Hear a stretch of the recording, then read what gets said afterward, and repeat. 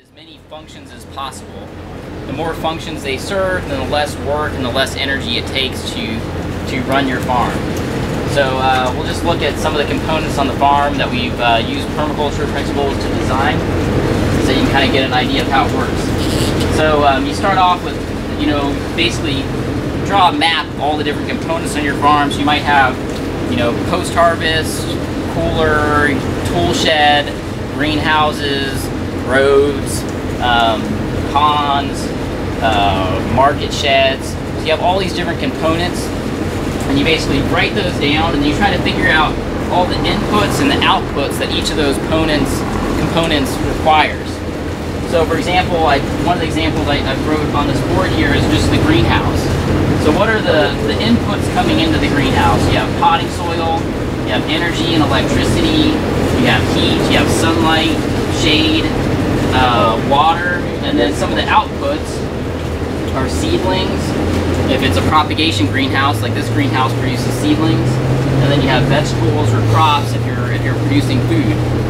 So, for example, with electricity, you wouldn't want to put your greenhouse really far from where your electricity source is, because then it's going to be really expensive to run the electricity to that greenhouse, because it costs money to run wire underground or above ground or however you're going to get it there.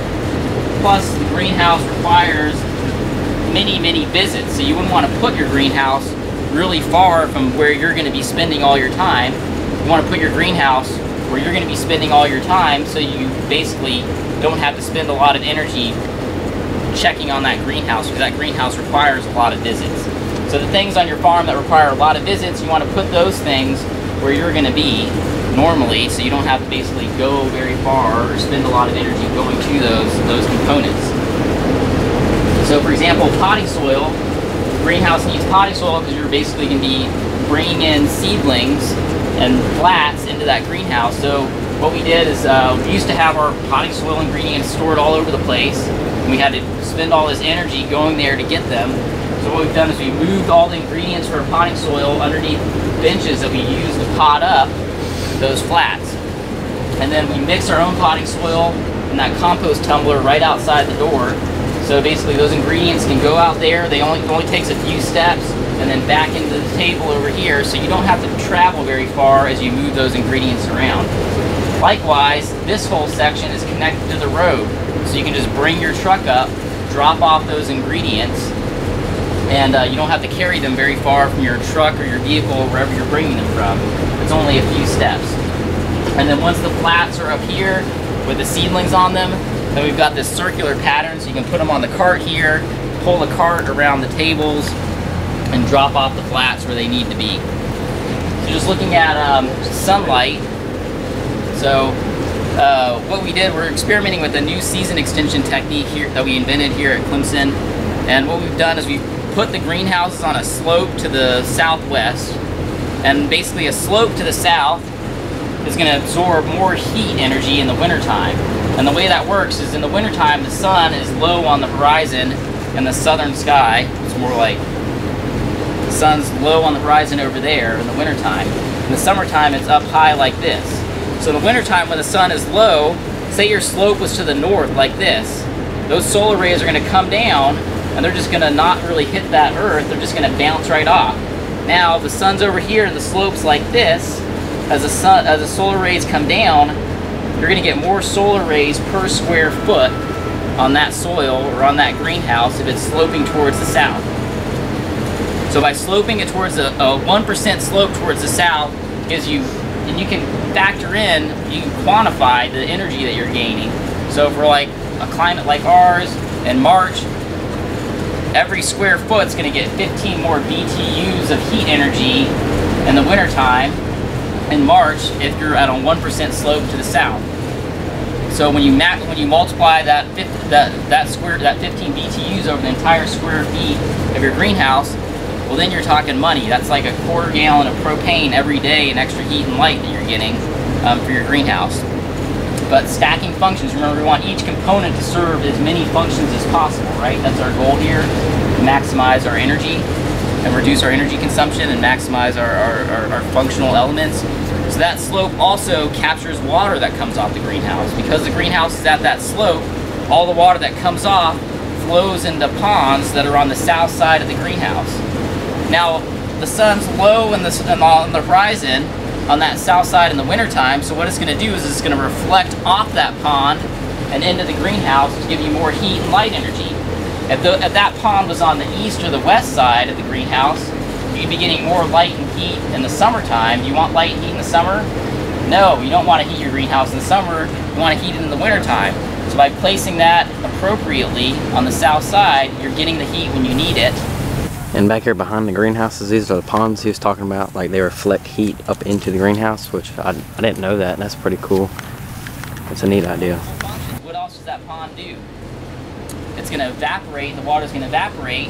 So in the summertime, water's evaporating from that pond. The air gets sucked in from that direction. So that evaporation cools the air off. So it's cooling the greenhouse in the summertime, heating it in the wintertime. So it's serving multiple functions, plus all the frogs and the predators that are living in that pond are constantly dispersing out and controlling the pests.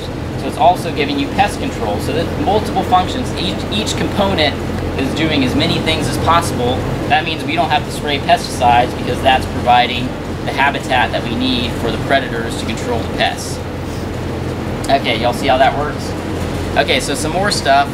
The slope of the greenhouse also helps with cooling in our 5-stage cooling system. So the first stage opens that vent up there, and all the heat just rises out the top. The second stage opens up those vents over there, and then cross ventilation occurs. The third stage, which we're in right now, turns the fan on and closes that vent and pulls even more air through.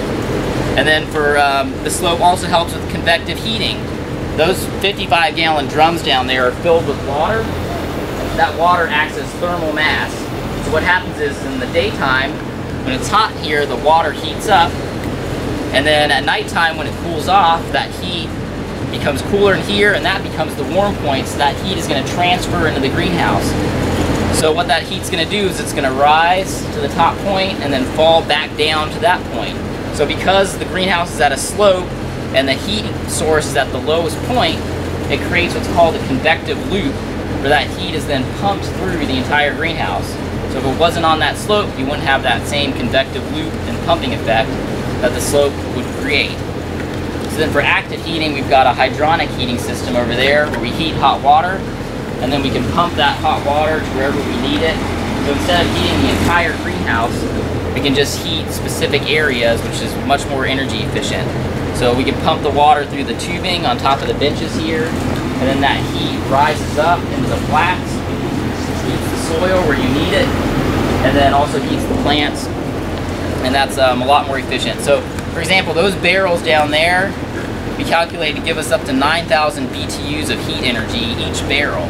So by having, 11 of those barrels, if you have a warm sunny day where it's heating it up a lot in the wintertime, that's equivalent to burning 1 gallon of propane every night that you're just getting for free from those barrels over there. So I think one of those tanks that you use for your grill is like burning one of those entire tanks every night. That's what you're capturing just from free solar energy.